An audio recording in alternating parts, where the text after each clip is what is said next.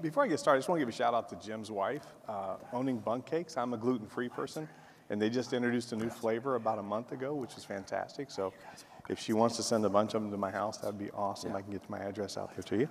But that's for another time. Right now, I'd like to introduce the panel that we're going to be talking about right now. I've got Vipul coming out from ADP. Vipul?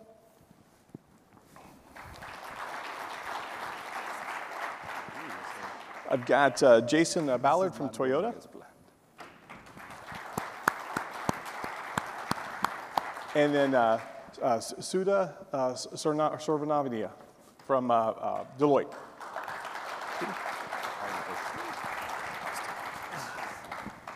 So in today's panel that we're going to be going through, you heard Sanjeev talk earlier a little about the platform engineering aspirations and the velocity it can create in an organization if you have common standards.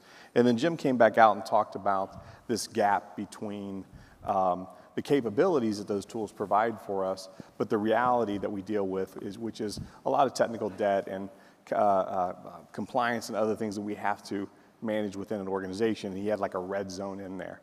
Today's conversation is really how these three individuals and their organizations, how do they deal with that balance of aspirations and the reality of operations and that red zone that we're talking about, and how they try to bend that curve up a little bit higher than most would be able to do at this point in time. But before we do that, I thought I'd let each one of them introduce themselves and tell you a little bit about what they're doing. And we'll start with you. Sure. Thank you, Chris. So Vipul Nagrath, I'm actually currently, since July 1st, on the bench, retired, living the same life as you, Chris, right now. I spent 8.5 years at ADP most recently. I was our global CIO for half that time, and then for the other half the time, head of product development for the largest product in the company.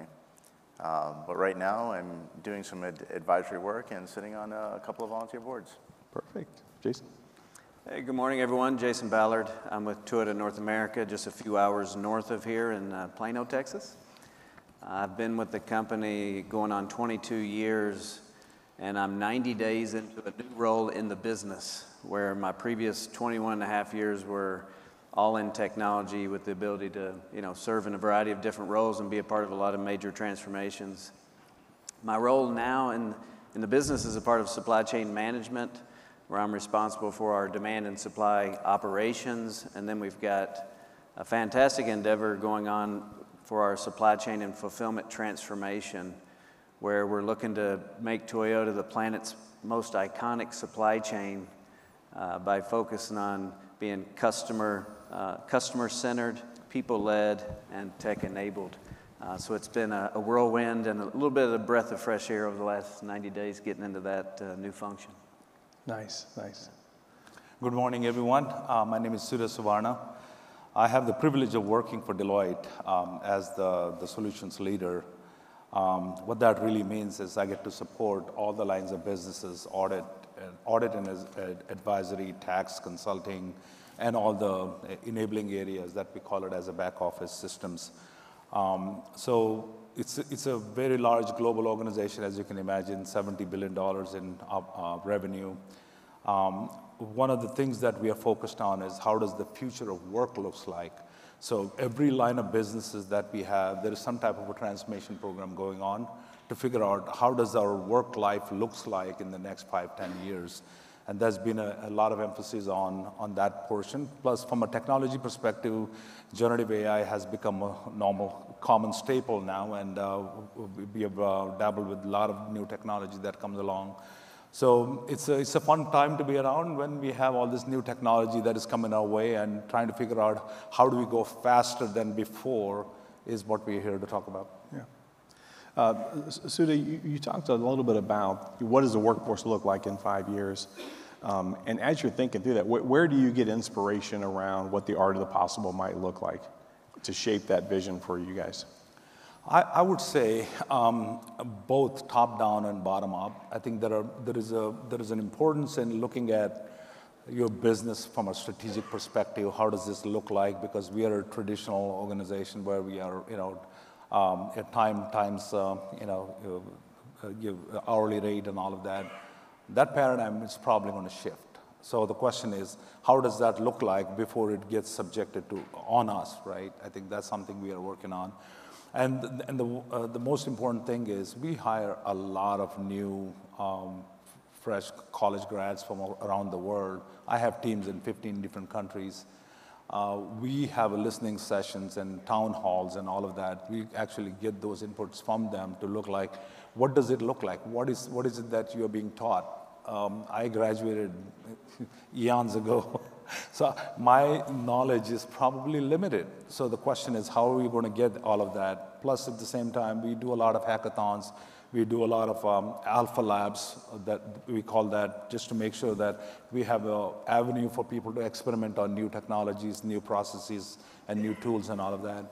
So it's a continuous thing, you know, and my mantra is, you know, good enough should never be good enough. Got it. You know, Jason, during the pandemic, the chip shortage became a huge issue for a lot of manufacturers, and from your business and all of our businesses, IT is a big part of it. But if something's not working, you're not shipping cars, and you've got this dichotomy that we have around innovation as well as operation. I mean, how are you dealing with the systems that run the business from the past and the tech debt associated with it? Are you doing anything interesting in that particular space? Yeah, Chris, I mean, I think, you know, much like Sandeep said, like, you know, a lot of our focus is on transformation and no longer thinking about living on our back-end systems and our aged legacy systems. It's like, how do we think about the emerging technologies? How do we apply those in various situations across our entire enterprise? We've got transformations going on in our quality areas, our manufacturing areas, in addition to the supply chain area that I'm in now. And it's funny you bring up the chip shortage, because that was actually the transformation that we're on. We're about 2+ years into this 5-year business case. We know transformations never end. Right. But in this constraint of the original business case, one of the first things we did was brought in a lot of AI ML models, and we looked at our simulation around our demand and supply forecasts. And actually that was almost $1 billion impact that we had inside of Toyota by using our sim engine product to actually give us scenarios where we could shift where we didn't have shortages to push different vehicle models forward. And it really, really saved Toyota a lot of money, but also allowed us to you know, address our customer needs in a big way when a lot of other OEMs weren't able to do so. Right. And that's just the power of leaning into the technology. That's great. Vipul, you were talking, when we were having breakfast earlier, you said something that was very interesting to me.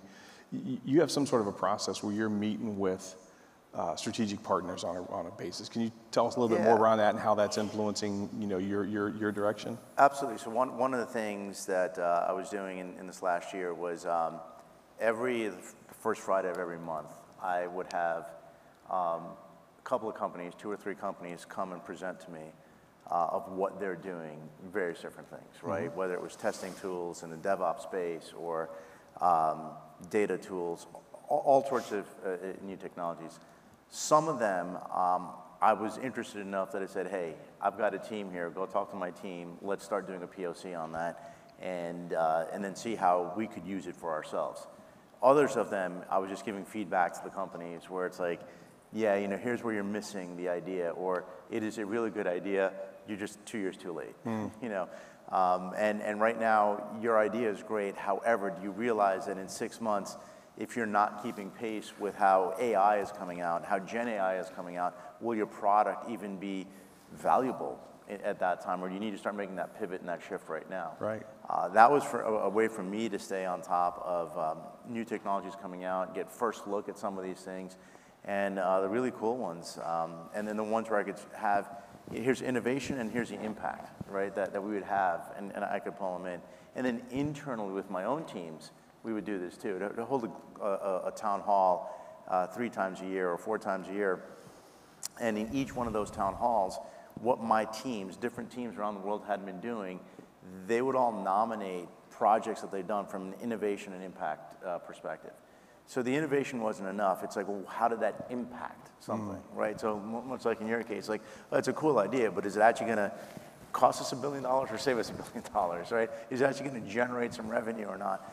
So we would then judge these things on the impact, and then recognize these teams and just basically have everyone be able to give them a pat on the back and saying, oh, that was really cool. You were, this quarter, you guys were the, you two teams were the innovation and impact winners. Yeah, and I think you're being a little bit humble there. If I understand right, those winners got a fantastic trip with their spouse and so got a chance to interact with some others. That helps a lot. Jason, we talked a lot about our teams have a lot of day-to-day responsibility, not a lot of discretionary time in their day. If you're wanting them to do more of these innovation and transformation type of things, how are you preparing the workforce to be able to live in that world, right? They have day-to-day responsibilities, but you also want them to apply their time in a more innovative way. Is there anything you guys are doing in that arena?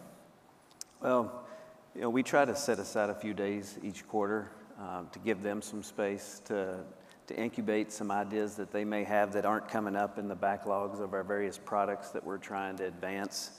That's worked really positively because, again, it may be from an engineering standpoint, there's something that they're dealing with in the data ops or the ML ops pipelines that they just know is a pain and they want to be able to adjust it and they can go address that when it maybe doesn't get the priority of from an enterprise view.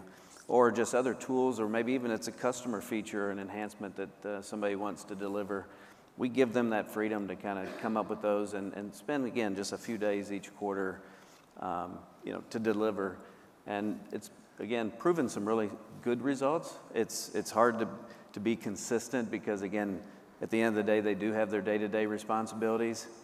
So it's something that needs to build momentum over time. You really got to take those stories, those examples, and you got to tell them to everybody across the teams, across the programs, right, to say, hey, we allowed this to happen and look what came out of it, to get people to really say, okay, I can get some break from my day-to-day, and my leadership will give me that shelter or coverage to go do such a thing. That's when I think it can really magnify.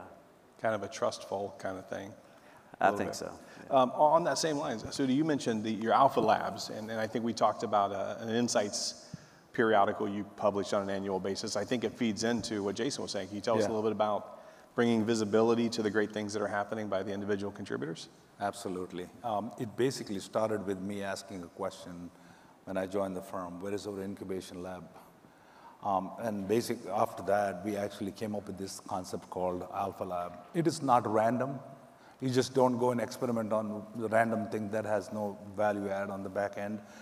So what we did was we started with scanning the marketplace. We used the Gartner's, the Magic Quadrant for the technology that we care about. And then we combined that with the Deloitte Insights that we publish on an annual basis. And we started looking at the intersection of both and try to figure out, okay, what does that look like? So we called it as an innovation barometer. That became the starting point for all of our innovation. So then we said, okay, of all the things that's on this chart, what are some of the investment that's going to have the biggest return on investment and or biggest outcome that we can say we delivered to the business, right? So once we started doing that, the culmination of that was creation of big bets. Every year we make big bets on 2 or 3 things that is relevant, modern, and also keeps our people excited about doing some of the Alpha Labs. Alpha Lab in general is just like, it costs less than $25,000, $30,000. And you can do that within less than 6 weeks. That was the parameter that we had established. And we are also using something called Innovation Index to track the impact of our the minimal investment we are making across multiple businesses, right? So as a result, now it has become part and parcel of the culture. Of course, we do the hackathon at least 2 or 3 times a year in different parts of the world. That also creates all the excitement and generates a lot of enthusiasm amongst our people. But overall, I call it as a 6 times 6 ways. Don't just look at one aspect and keep just doing that because it yields some type of a result, but look at it from a 6 times 6 different ways to figure out, okay, we're going to try everything possible. But sometimes it is finance becomes constrained, right? So we're like, how do we fund all this stuff? That's where the creation of the efficiency comes in play, and we try to generate as much as possible from the efficiency to fund all of these things that we say we're going to do. So what I heard, there's creativity. What's that? I heard the creativity. Yes, yeah. Yeah, and if you get a chance to see his annual letter, it's very impressive. We got to walk through it a little bit earlier, and it really did a good job of showcasing what the organization's doing, and kind of think helped other people in my mind realize that if you take that step, the organization will support you and celebrate you along the way, which I thought was good. Yeah. One other last question here. You know, there's this whole emergence of the citizen developers, right? Everybody can go to a chat GPT or whatever, and it's making it easier for everyone in the organization, which is, it's good and bad. It's great that you have this extra capacity, but it can be chaos if not controlled. I'll ask it to anybody. I mean, how are you harnessing, or are you harnessing that extra capacity that's buried in the different organizations that are out there that historically we try to stop and shut down, but we've got to really. I can start with that. Look, I think the first word to me that comes in that is complexity. And the reason I say complexity is because on the one hand, you've got the citizen developers who can go do their own thing. On the other hand, if the left hand isn't talking to the right hand, you could have some serious problems, right? So, RPAs, robots, these are still the rage, right? They're still out there. There's a lot of it going on, and they're getting with, a little bit smarter, I'd say, with more and more capabilities into them. And I love the model you talked about with the RPAs, actually giving them personalities. But with that being said, a lot of these bots that go in, they help the business move fast, and they're great. However, if they sit around too long, they're actually holding innovation back. They're actually making you more indebted to technical debt than helping you move forward. Right. And so we had done, and we had to put this in place because we had a couple of big incidents where the bots blew up, and they stopped working, and like operations for a number of hours or maybe a day came to a halt. And why? It's because on the dev teams, we were actually enhancing the system. We released some new capabilities, some new features. The bot was still working on the old capabilities, and the two didn't talk. And we didn't know about those bots, right? So we put a governance structure into place where you could say, what are you trying to get done? By the way, that's something on our roadmap, don't build a bot. Oh, that's not on our roadmap, build that bot. We're going to deprecate that functionality in a year, so your bot's got a 1-year lifespan, right? This isn't a forever bot. It's going to be around for 6 months, a year, 18 months. What's the lifespan of your bot? And it's only if we can't get it done otherwise. Right. Right. And that's what we had to go do. And I know, Suda, you had similar examples. Yeah. Do you have something to do? Go ahead, and I'll add something. Okay. In fact, we kind of realize this whole citizen development, it's here to stay. So then the next thing you have to ask yourself is, what is our posture in supporting citizen development in a controlled way that does not harm the firm in any way, shape, or form? So that's why the governance comes in play and whatnot. So a few years ago, we actually came up with the technology operating model. That technology operating model pretty much defined all the important things that we care about. There are about 20 different controls and standards. We said, if you're building an asset for the firm, you need to meet all this requirement. And that was not an exception. And actually, that helped us to partner with them in the beginning to figure out how exactly they're going to build those assets that meets all the criteria and standards that we have. That actually helped us to make sure that everybody comes up to par with what was going on. Otherwise, we would have had a few headline news by now, right? Then the question was, okay, how do we partner further? Because some of the data owners are sitting in the business. So they don't need to give anybody else the permission because they can give the firm. If I'm the CFO, I can give the financial data access to some of the people that are asking for the data, right? In our case, we're trying to figure out, okay, where is that intersection where we can actually be of help to them and bring out, the risk factor, the financial factor, because as you know, things get pretty crazy and expensive. So that partnership is working really well. Now the question is, how do we make sure that it doesn't get out of control? Because everybody, when you start generating some new data through Gen AI, for example, where does it go? Where does it sit? What is the governance for that? I guarantee you none of the business will be thinking about that because ontologically they're not trained to do that. We are, right? So that's why we actually come up with some guardrails to make sure we are not coming across as cops, but as partners to safeguard what we care about.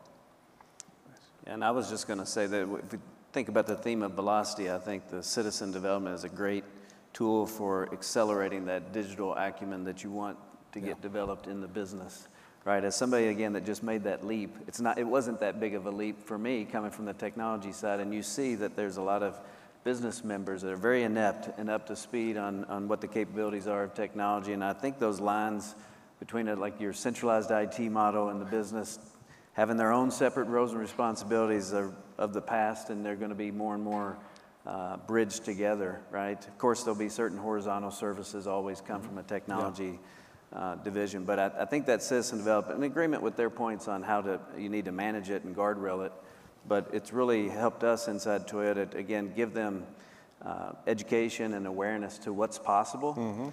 Especially, I hate to admit it, when you've got a company that maybe a sector that still is heavy Excel driven in a lot of our processes. So it's a great first step. And then you pair that with some of the capabilities of generative AI and being able to, in the areas of like predictive maintenance, or in our case, we're building a brand new battery plant in North Carolina. So you've got a whole new way of production happening, and you've got new people, first time being in the battery production area. Generative AI solutions to help them understand what do you do when this equipment gives you this error message, or how to be prepared for preventing an outage by doing some forward thinking and forward maintenance. So that's how we are kind of looking at the citizen development opportunity. That's fantastic. That's fantastic. I think what you heard today across three very different business lines, whether it's data and analytics and human capital, or hardcore manufacturing or consulting services. The reality is every one of our businesses and every one of our industries is going through this chasm that we talked about as that red zone.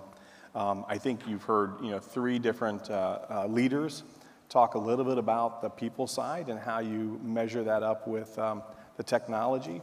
Acknowledge that there's got to be creative ways to create space in people's calendars and celebrate some of the successes and allow them to kind of innovate in their own backyard in some cases to free up more of their time. And I think if they see how these ideas are recognized and celebrated, it gives them a lot more courage to go and find those things that they know more than anybody, because they do them on a regular basis, on how they can apply their time and free up more time and then do more interesting stuff and just have a much more exciting path. So hopefully this resonates with some of you and just acknowledges where you're at, right? There's no magic bullet on this. There's some creative ideas that you heard, and hopefully you're doing some of them as well. And maybe you'll bump into some of these nice gentlemen this afternoon and can pick their brain a little bit more. But with that, I think we'll wrap up this session, and we'll move on to getting Brian back out here. Right, so thank you very much. Thank you. Thank you.